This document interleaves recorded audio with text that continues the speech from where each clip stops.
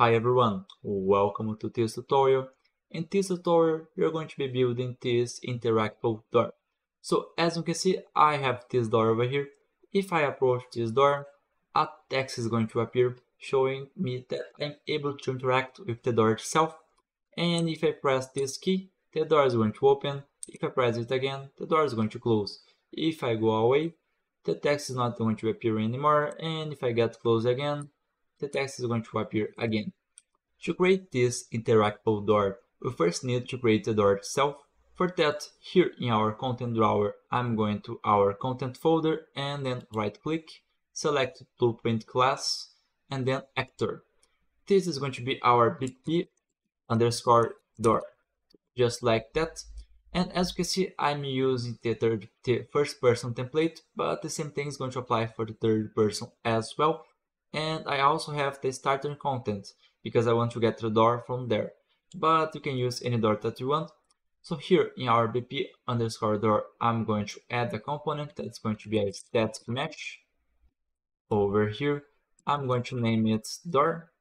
And then over here, since the static mesh, if the door selected, I'm going to select our door, just search for door, and this is from the starter content.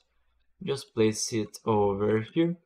And I'm not sure if this has collision enabled. Let me see. Yeah, I don't think it has by default, so I'm going to just go into collision, and I'm going to add a box simplified collision. Just like that. Now save it, close this.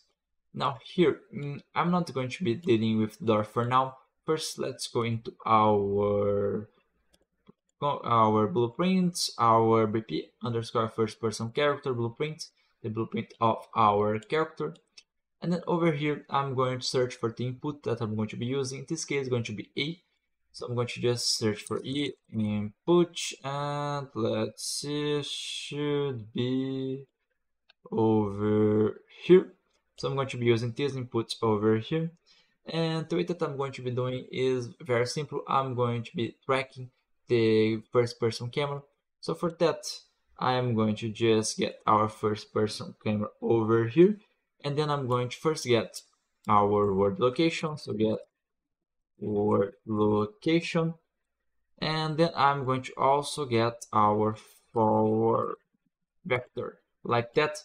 So you need to set the distance that you want your character to be able to interact with the objects, in this case the door itself. For that, I'm going to create a variable that's going to be distance to interact. And this is going to be an integer. Just select integer over here. And it's up to you how far you want your character to be able to interact. In this case, I'm going to be scaling it pretty good, something like 20, but you can adjust as much as you want. And for that, I'm going to, from our get forward vector, I'm going to get a multiply. And then I'm going to right click here, and then I'm going to make this into integer, then get our distance to interact, place it over here. And then I think I'm going to be adding this, yeah. So I'm going to just get an add operator like that, break this link, place this one first, and then this one over here. Now I'm going to get a line trace by channel, so just get line trace. Channel is going to be line trace by channel, not much line trace by channel, just be careful. So this one over here. And first thing, I'm going to get our world location as the start. And then there's going to be this operation over here. The trace chain is going to be visibility. And yeah, that should be good. Should be working pretty well. So next thing, I need to interact with the door itself. For that, I am going to break this. And from this, I'm going to get our hit actor, but first I need to get a result from that. So I'm going to just get a branch from this boolean value so that I know that I have hit something with our line trace. And from that, I need to get our actor, and I'm going to use it to make a cast to our door. So for that, let's just get cast to BP underscore door, and then place it over here in case of true. Now here in our door, I'm going to just be deleting this, and I'm going to create a custom event. This custom event is going to be to open the door itself. So let's just name it interact. Just name interact. And here in our BP first person character, I'm going to get from our cast our interact custom event, just like that. Compile, save it. Now, when I start to interact with the door, the first thing that I want to know is if the door is open or if it is closed. So for that, I'm going to create a new variable that's going to be of the boolean type, and this is going to be for open question mark, like that. And then I'm going to be getting this over here and get a branch, like that. So I need to create the event for both cases. First thing is going to be for if it is open or if it is not. From this, I'm going to get a timeline, but first I need to set our door. Just make a small modification over here. I think I'm going to be using a not boolean first. So just get a not boolean, place it over here. So if it is not open, the first thing that's going to be doing is to set this into open, like that, once it starts to interact. And if it is not, it's going to set it to false, like that. And then I'm going to get a timeline from this.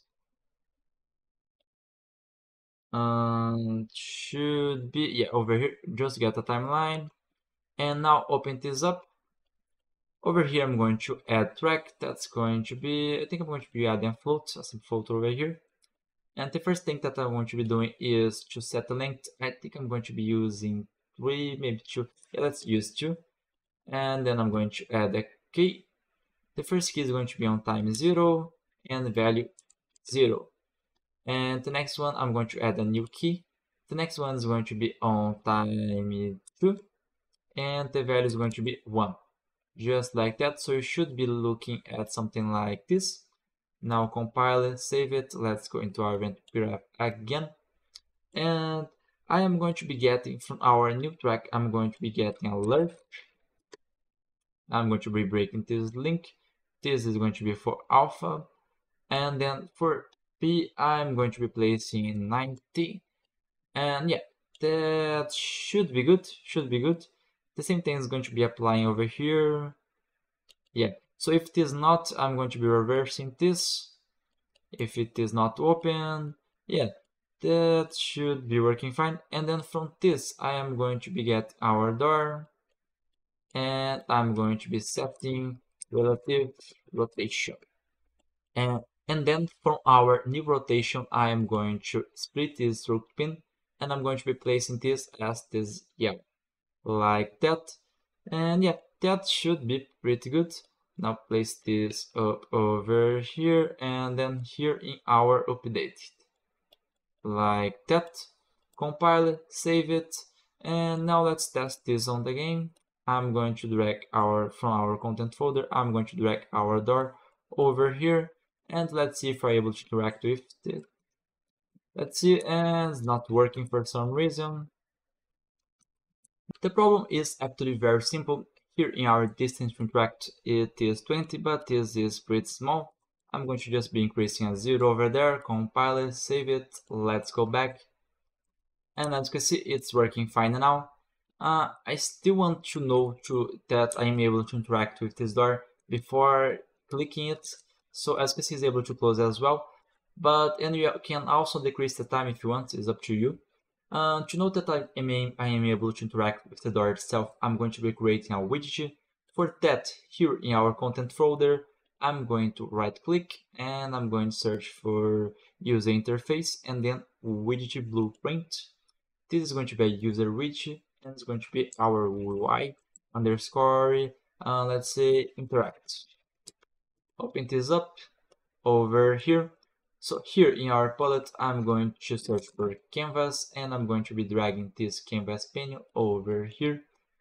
And then here in our canvas panel, I'm going to be search for text and I'm going to be dragging a text inside this canvas panel. Place it where we want. In my case, I'm going to be placing it in the down, close to the middle, something like this. then place the anchor like that. In my case, it's going to be using this one. So here, the text. I think I'm going to be using, let's say, press E to interact, like that. So place it where you want. I think that should be pretty good. Compile it, save it. Now I'm going to be closing this up. So here in RBP, first person character, this is to interact with the door itself. I'm going to be selecting everything over here, and let's just name it open, close door, like that, and then show bubble, like so. Now over here, I'm going to be needed to toggle the widget as well. So let's just create a custom event. That's going to be to toggle interact widget. And from this, I'm going to be creating widget. And the widget that we're going to be creating here in our class, I'm going to select our Y we interact. I'm going to be promoting this to a variable. So just promote to a variable. That's going to be our Y underscore interact. And then I'm going to be adding this to viewport. The reason that I'm promoting this to a variable is because I want to be able to remove this from parent as well once it gets further away. So for that, I'm going to be creating a new variable that is for Y underscore interact question mark. This time is going to be a boolean, and I am going to be getting this over here.